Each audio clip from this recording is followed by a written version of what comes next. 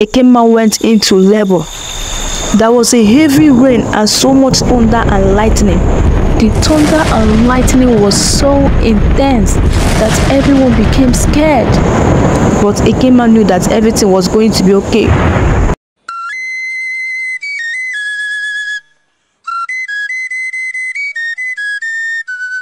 Once upon a time, in the village of Omokiri, there was a woman named Ekema.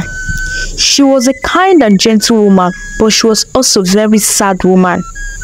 Ekema was married to Mr. Nnamdi. They have been married for 15 years, but they have never been able to have children. This made Ekema very unhappy. The villagers mocked her every time she passed. One woman even called her a witch. Ekema could hear all this and pretend like she didn't because she's a very peaceful woman. She was an object of mockery in the whole village. She was not allowed to be in the Umada meeting, nor was she allowed to be in women's August meeting. She was always watching from afar when such events happens. One day, there was an Umada meeting happening in the village square. Ekema, who had always been so anxious to know what the meeting was all about and how it was done, decided to attend the meeting that very day. But as she stepped in among the women, she saw a group of women laughing at her. The first woman said to her, "What are you doing here, witch? You don't belong here. Please, this is a gathering for women, not men. Please leave us. Men are not..." They called her a man and mocked her. Ekema was hurt by their words, but she didn't say anything. She just turned and walked away. As she walked home, she thought about what has happened. Ekema went home with tears on her face. She couldn't stop weeping. Her husband, Nnamdi, tried to comfort her, but she couldn't stop crying. Nnamdi said to her, "I am sorry, Ekema. I wish I could give you children." Ekema replied to him, "It is not your fault. I am just so tired of being mocked. Why is my own soul different? Why do I have to go through all this humiliation? God, why has you forsaken me?" She was so sad that she continued crying bitterly. This made Ekema stay indoors. She hardly leaves home. Each time she leaves home, she could receive insult from other women, so she hardly went out. But one day, there was no food in the house. Ekema decided to go to the market to pick some foodstuffs to prepare lunch for her husband, who could be back from work soon. When she got to the market, she was about to walk past the stores when she saw a woman selling herbs. The woman called out to Ekema and told her that she had special herbs that could help her have children. Ekema didn't believe her at first, but she was also desperate. She bought the herb and took it home. Ekema drank the herbs before going to bed. That night, Ekema had a dream. In her dream, she saw a woman coming towards her carrying a baby. The woman said to her, "My daughter, you have been remembered. Your prayers have been heard. You will soon be a mother. Very, very soon. Do not cry." Ekema woke up feeling very hopeful. She took the herbs again the next day and the day after that. A few weeks later, Ekema discovered that she was pregnant. She was so happy that she couldn't believe it. She told Nnamdi the good news and he was overjoyed. After 8 months, it was almost time for Ekema to give birth. But the night before she was meant to give birth, she had another dream. In her dream, she saw the same old woman she had seen before in her dream. The woman said to her, By tomorrow night, you will give birth to a baby girl. She will be a very special child. Everyone will be envious of her. She will do things that no one has ever done in Imoki village. But he must never cut her hair. Ekema woke up so excited. After some time, She became curious about why she was asked never to cut her daughter's hair. But she didn't take it seriously, and she went on with her daily duties. That evening, Ekema went into labor. There was a heavy rain and so much thunder and lightning. The thunder and lightning was so intense that everyone became scared. But Ekema knew that everything was going to be okay.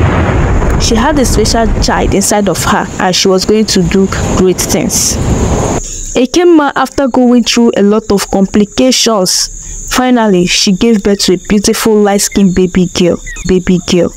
She and her husband named her Erima. The villagers were amazed. They have never seen anything like this before. They stopped mocking Ekema and started to praise and congratulate her. But some villagers were spreading rumors about what happened the previous night.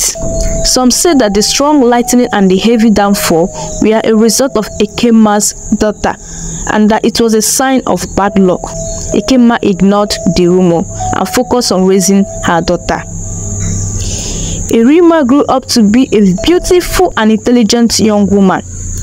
She was so beautiful that her peers were jealous of her beauty. She was also very kind and compassionate. Ekema was so proud of her beautiful daughter Erima.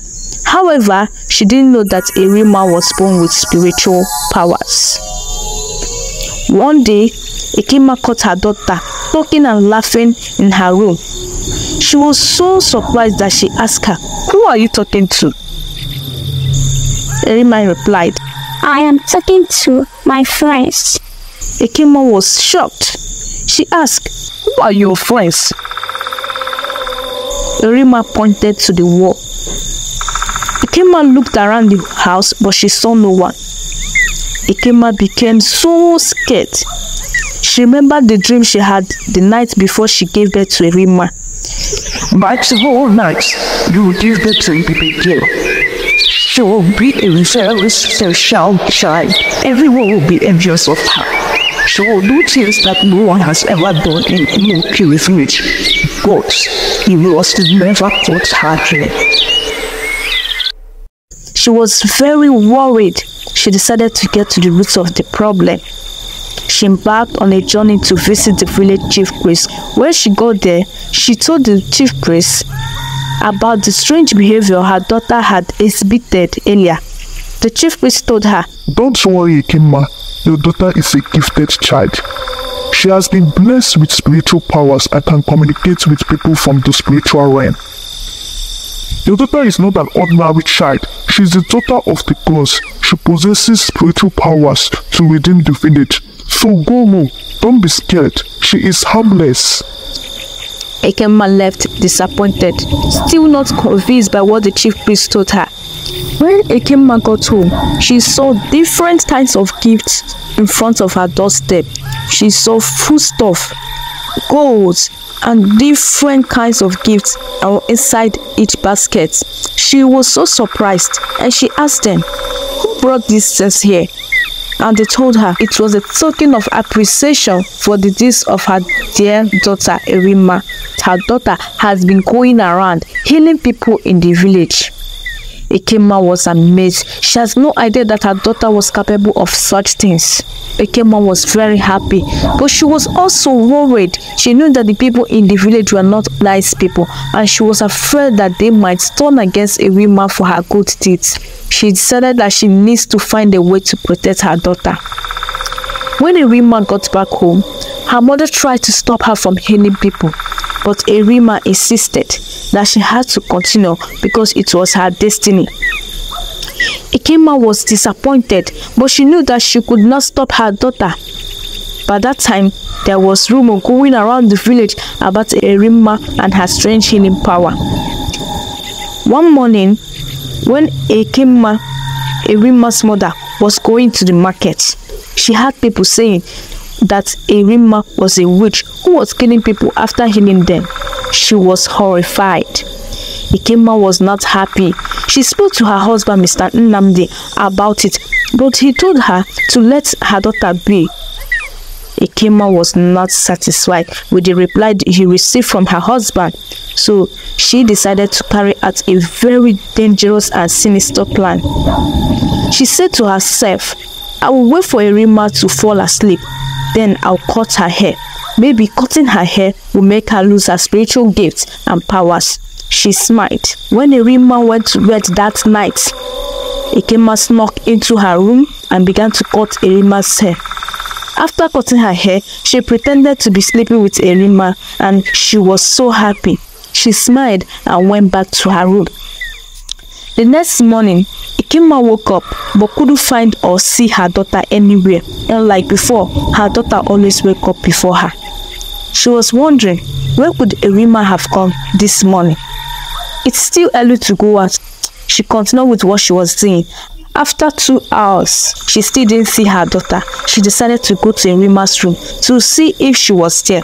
To her surprise, she saw Erima lying on the bed, lifeless. At first, she thought she was still sleeping. She tried to wake her up, but she wasn't moving. Then Erima remembered warning she had received earlier from the strange woman in her dream. But he was never cut her hair. She realized that something has gone wrong. She kept the secret from her husband, who was away from home. She dressed up immediately and set out on a journey to visit the village chief priest. When she got there, she begged the chief priest for help. Help me. My child is dying. My daughter is on the verge of death. I cut her hair, but it wasn't my intention to kill her. I only wanted to stop her healing powers. I was only trying to protect her from the villagers. Please do something. Help me. I need my daughter alive.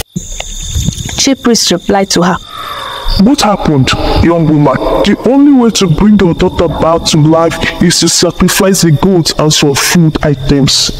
Carry them to the Ijayu River by 12 p.m. sharp. Drop them there and call upon the goddess to accept your sacrifice. Ekema hurriedly left and prepared the items. She then began her journey to the Ijayu River, carrying along with her 7 goats and baskets filled with food items. When she got there, she started pleading with the goddess to let her child come back to life. She said, Oh, goddess of Ijayu River, I beg you to have mercy on me and release my only daughter. She is all I have. Please have mercy and let her come back to me. Let her live.